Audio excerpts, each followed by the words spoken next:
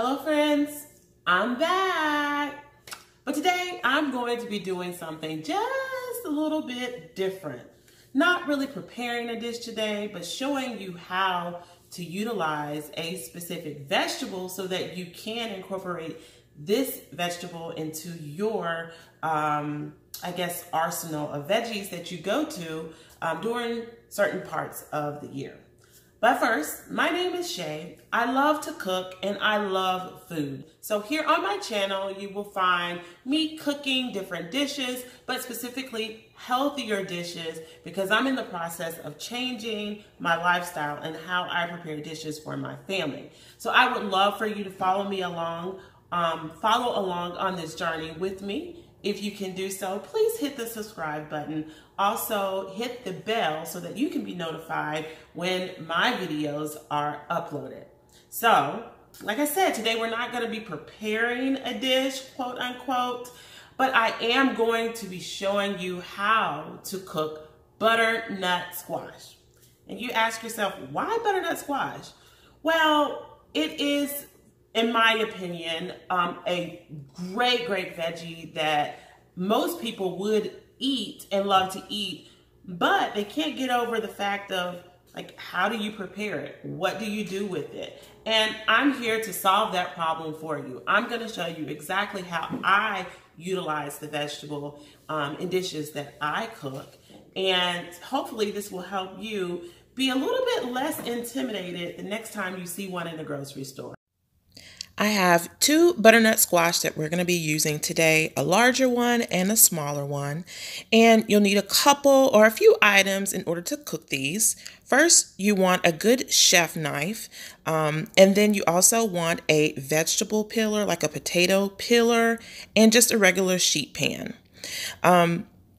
So we're going to start by actually getting the skin off of the butternut squash. This can be achieved with this action that you see here. It's as simple, I should say, as peeling a potato, much larger potato, but you do the same tactics here. You just want to take your time and go over the entire butternut squash, removing all of that taupey color. Sometimes I do like to go just a little bit further just to remove some of that white, but that is completely your decision whether or not you would like to do that. Now, once the peel has been taken off, you just discard that and then cut off the ends of the butternut squash. As you see, I have done so. Then just a regular spoon is all that's needed in order to go in and get those seeds out. And those seeds are similar to just pumpkin seeds. So pretend as you are carving a pumpkin and getting those seeds out. Very simple, very easy. Now go in with your knife and just do long slits or cuts through the entire pumpkin squash from end to end. Not pumpkin squash, butternut squash. Sorry, guys. But yes, you just want to dice it into cubes. And here is a close-up of me doing the same thing. I found this technique to be a little easier, going halfway through, turning, and then going the extra length of the butternut squash once you rotate that around. And you can go in and actually cut those pieces up as small as you would like.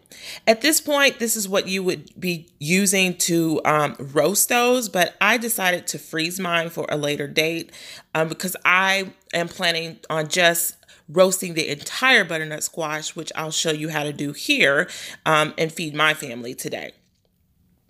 So the same technique, just cut it down the middle. You don't want to peel the outside this time. You want to leave that on to protect the bottom of the squash. You want to go in same way and get those seeds out. So essentially the first part is the same, and that's what the inside of the butternut squash would look like once it is actually clean. Now I'm using coconut spray, but you can use any kind of oil that you have just to spray the top of that to keep it from actually burning and also losing too much moisture.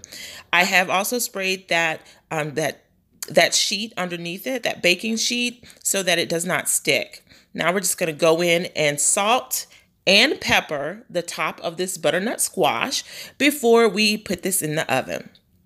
You want to roast that at 350 degrees. It's going to take about an hour and a half, give or take, depending on the size of the butternut squash, before it will be fork tender. And what I say about fork tender is you will be able to put the fork all the way through the center of the butternut squash. Now I am just actually loosening up the butternut squash, taking it away from the side and adding some butter. And that's essentially all you have to do in order to make roasted butternut squash, or if you want to just bake the whole butternut squash and serve it as like mash style, I should say.